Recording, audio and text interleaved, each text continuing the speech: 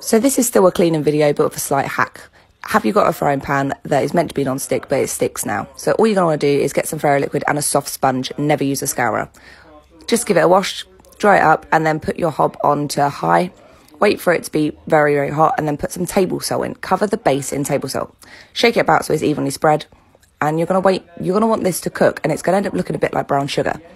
You'll see in a minute what it's going to look like.